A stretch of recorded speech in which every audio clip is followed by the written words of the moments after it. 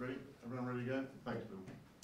All right, thank you. Michael was born in Toowoomba, Queensland, and he moved to Adelaide about 10 years ago to pursue, as you've heard from his family, his IT career here in Adelaide. At the time of his disappearance, Michael was 32, and he was reported missing to police on the 24th of April this year. And on the 20th of May, after an investigation by Eastern District detectives, the investigation was handed over to Major Crime Investigation Branch and declared as a major crime. The reason being is that we strongly suspect, in fact we believe, that Michael has been murdered shortly after his last sighting in Adelaide. We know that Michael was involved in the illicit drug trade here in Adelaide.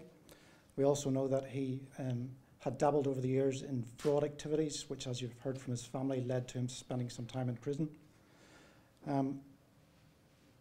That said, Michael was a good person at heart.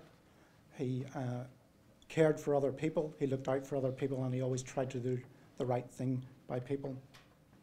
Not knowing what has happened to your loved one is a terrible thing, and for a family to go through that is terrible.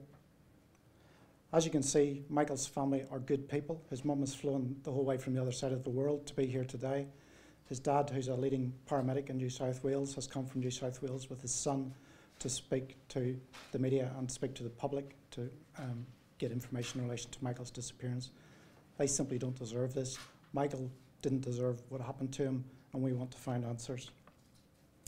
By way of timeline, I want to tell you that on the 4th of February, we know that Michael was in the casino precinct on North Terrace.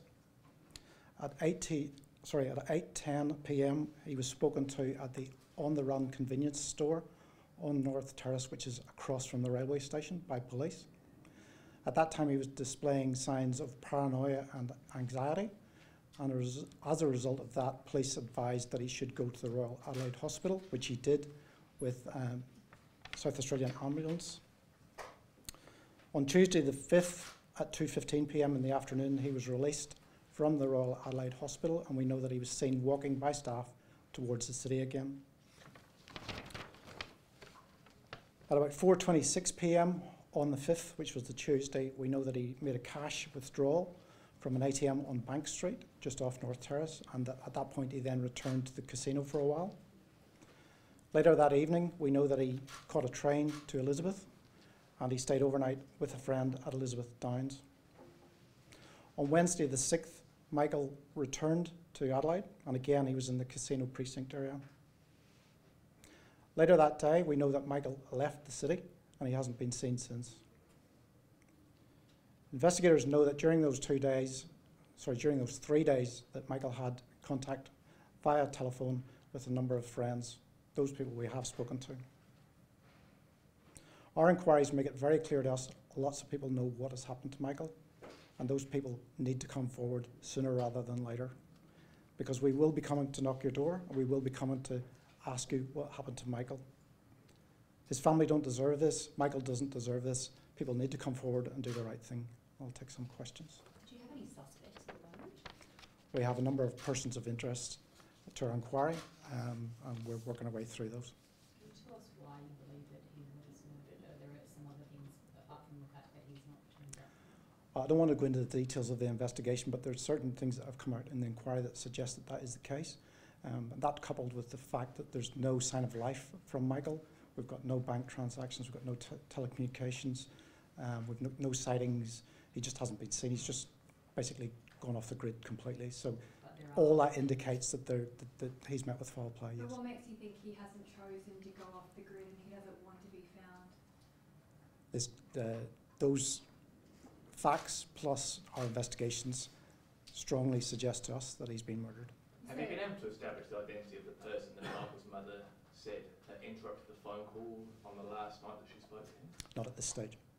Say lots of people must know what happened to Michael. Would that indicate that several people were involved in his murder, or you believe several people were involved? Well, we believe there's a number of people involved in the last few hours of Michael's life that would have known what has happened to him. We also know that those people will have spoken to other people. So albeit those people may not have witnessed firsthand what has happened to Michael, there's lots of people do know what's happened to him, and they need to speak to police. Are you thinking it's a drug deal gone wrong? We don't know what the motive is. We're keeping a very open mind on what the motive was. As I say to him, Michael had a drug problem. He had a problem with his dabbling in fraud activities, but at heart he was a good person, so it's hard for us to fathom out why someone chose to end his life. Were any of those last phone contacts of a threatening nature? Has someone threatened to harm him? No. I mean, he's an IT whiz. Could he just not have, created a new identity if he had wanted to? What makes you think it's not just a missing persons case? Look, as much as we would like that to be the scenario, we don't think it is. Is there any suggestion there's a link between his time in prison and his fraud charges and the disappearance? No. Final questions, please. In particular, who are you, you said that you are coming, looking for people. What in particular, what's the warning, I guess, for the people? Is it those who did interact with you in the last few days? Well, clearly we're conducting a murder inquiry. The community expectation is that people will assist with that murder inquiry. If you obstruct us or hinder us, there's obviously offences that people commit there, and we would deal with that appropriately. How As much a case. progress have you made since our last conference in June? We've made significant progress. We just don't want to go into the detail of that today.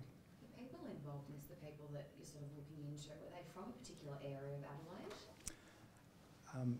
Michael, in the last few months of his life, was quite transient. He lived at different places. We do know that he stayed at Taparoo for a while. We know he stayed at Port Adelaide for a while. We know he stayed in the city and southern suburbs. So that transient nature of the last few months of his life makes it quite difficult. And it also means that he connects with quite a few people around the city, so it makes it difficult.